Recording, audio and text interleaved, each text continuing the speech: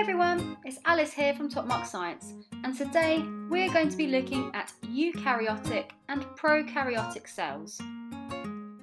Throughout this video, we'll be exploring the following AQA specification points: examples of eukaryotic and prokaryotic cells, the structure of eukaryotes and prokaryotes, and comparing and contrasting the structure of these cells. Let's get started. As we saw in our last video, there are many things around us that are living, from domesticated animals to wild animals, bees to fish, insects to mammals, and you.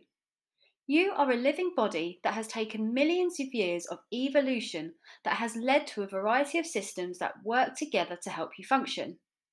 Your skeletal system, your nervous system, and your circulatory system. Systems that contain organs that work together to help you function, like your heart, made of muscle tissue, which is made of the basic unit of all forms of life, cells. Living organisms that you see on a daily basis will be complex forms of life. Somewhere amongst them will be simple forms. Pause the video here and see if you can spot the simplest life form on the screen. Yes, these little things here, bacteria. Bacteria are forms of life and they come in a whole variety of types. They are unicellular organisms, meaning they are a single cell, unlike these life forms which are way more complex and yes, made up of cells, but millions of them. Complex life such as these are multicellular organisms.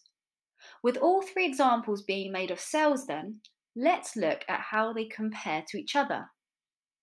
Pause the video here and play another round of spot the same and difference between the cells.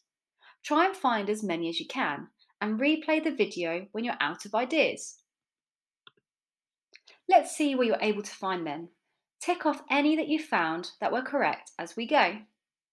So firstly, they all have a cytoplasm, the jelly-like fluid where many chemical reactions of the cell take place, shown by the pale background. They all have ribosomes for protein synthesis, shown by these small spots. Eukaryotic ribosomes are larger than prokaryotic though. They all have a cell membrane to control the entry and exit of substances into and out of the cell, shown by this solid black line. And they all have genetic material that holds the code to build proteins later on. However, you might notice that this genetic material is held within a nucleus for the animal and plant cells, but not for the bacteria. It kind of just floats in the cytoplasm as a loop of DNA. This allows us to create two categories of cells then, where we can place these cells on the left as one group. These are the eukaryotic cells, and the other as a separate group called prokaryotic cells. Eukaryotic cells consist of animal and plant cells. Prokaryotic cells include bacteria, which are significantly smaller by about 10 times than eukaryotic cells. But for the sake of making things easier to see, we'll scale it up so we can make some further comparisons between the two. So overall, eukaryotic cells differ from prokaryotic cells for containing what we call membrane-bound organelles. This basically means that the structures inside the cell themselves, such as mitochondria and chloroplasts, have their own membrane, in addition to the membrane around the cell.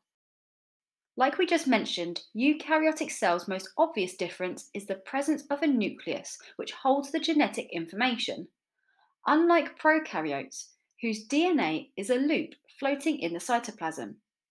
Prokaryotes also may have, but not always, have the presence of plasmids, loops of DNA that code for antibiotic resistance. Now you might look at these diagrams and think, well, yes, there are all of these differences between the two categories, but I can see that plant cells and bacteria both have a cell wall. They do, but they are made of different substances. Where we saw in our previous video that a plant cell wall is made of cellulose, bacterial walls are made of murin. Bacteria also have this additional layer of protection from physical and chemical threats. This protection is in the form of a slime capsule, and they also have these flagella to assist with movement. Based on what we've just discussed then, pause the video here to copy and label the diagram of the prokaryotic cell shown, so you have a copy for your revision notes. The labels are listed down on the right hand side, and if you are unable to draw the diagram, just match the letters to the label. If you finish, try the challenge. Okay, so let's go through the answers, starting with A and working our way around. Annotate your work as we go. A should look familiar, as we have come across this previously with plant cells. This is the cell wall.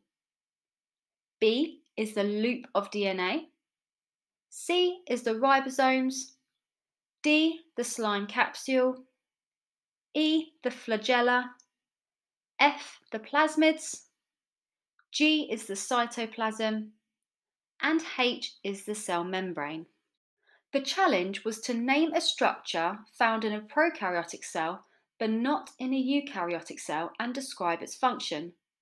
In other words, what structure do we find in bacterial cells that we do not find in animal or plant cells, and what does that structure do? So we have some options, as there are 3 correct answers.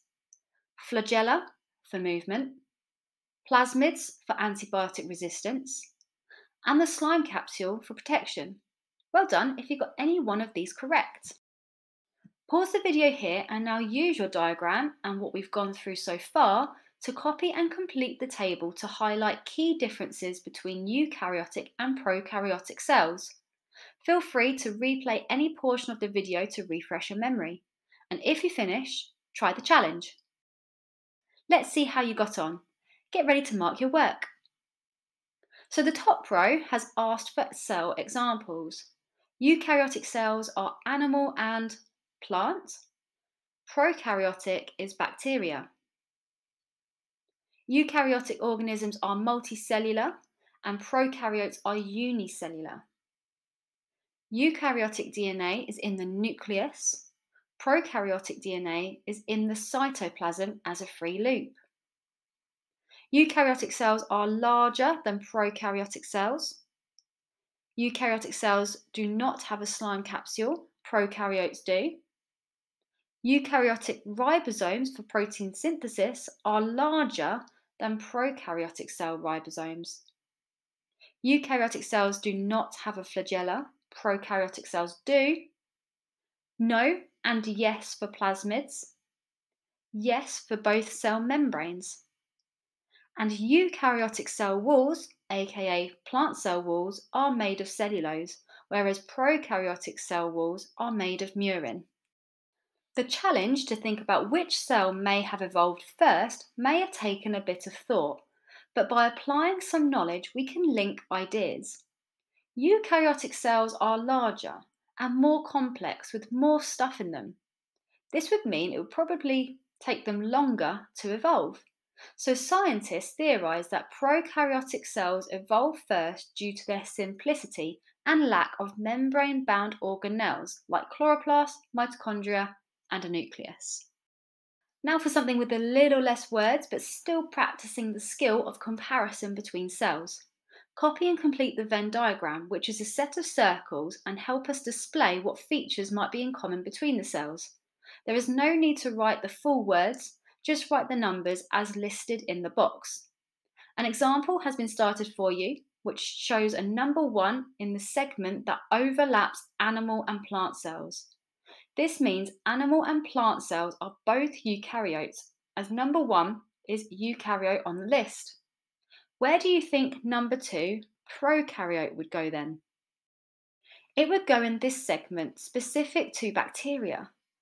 Pause the video here and try numbers 3 to 10 by yourself. And if you finish, try the challenge. Let's go through the rest of the ideas together then. Tick your correct answers as we go and annotate or add anything you missed for future use. 3, nucleus, is only in animal and plant cells here. 4 is a cell wall, which animal cells do not have, but plant and bacteria do. So it will go in this plant bacteria overlapping section. 5 plasmids only found in bacteria. 6 cell membrane relevant to all of them, so number 6 can go in the middle. 7 chloroplasts only in plant cells. 8 flagella only in bacteria. 9 cytoplasm is found in all 3, so we can place this in the middle. And finally, number 10, mitochondria is a eukaryotic cell feature, so we can pop this in the top middle section. The challenge was to describe the distribution of structures between the 3 cells. In other words, if someone couldn't see this Venn diagram, how would you describe where each of the organelles go if they were to try and draw it themselves based on your description? We could say something along the lines of animal and plant cells are both eukaryotes, so number 1, so they share a nucleus, number 3, and mitochondria, number 10. Bacteria is a prokaryote, number 2, so is the only one to have plasmids, number 5, and flagella, number 8. Plants are the only one to have chloroplasts, number 7. Plants and bacteria share a wall, number 4.